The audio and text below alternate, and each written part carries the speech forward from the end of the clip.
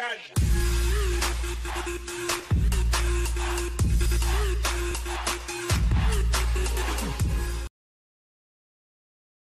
Steelers are one of the most consistent teams in the NFL. They always make it to the playoffs, but don't perform well enough in the regular season and lose more games than expected.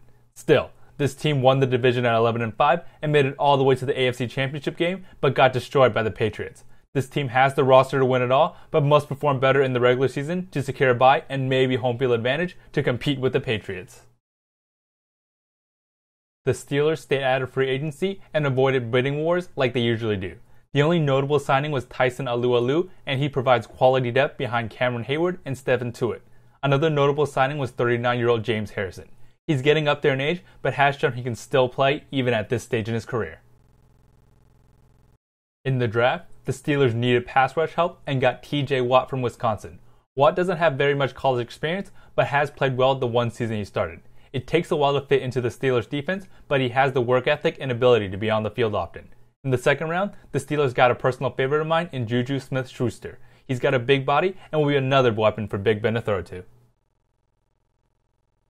This offense is one of the best in the league, and it starts with Antonio Brown.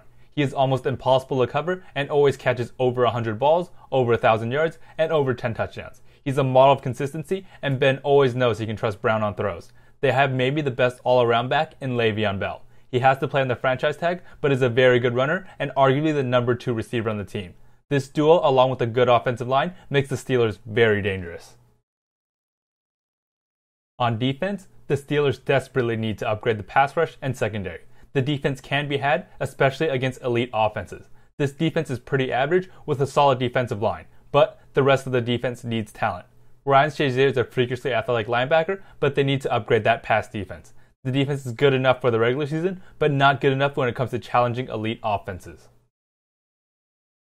Ben Roethlisberger has been a starting quarterback for a long time and even considered retirement this offseason. Luckily, he didn't, and he will be the driving force of this team again. He has gotten banged up throughout his career, and the Steelers would be wise to look for a successor. Still, he's a proven quarterback who's won Super Bowls, and there's no doubt that he has what it takes to win it again this year. In the best case, this team does well in the regular season and finishes at 12-4, allowing them to get the second seed and that bye. The defense performs better than expected and does enough to help this team win the Super Bowl. Big Ben and the offense outscore opponents, and the team gets hot at the right time, including getting past the Patriots in a playoff game. In the worst case, the Steelers' defense holds them back and the team finishes at 10-6. They make the playoffs again, but have to play on Wild Card Weekend. They're able to beat whoever's in front of them, but still lose to the playoffs against the number 1 or number 2 seed. In the likely case, the Steelers are just like last year and finish at 11-5.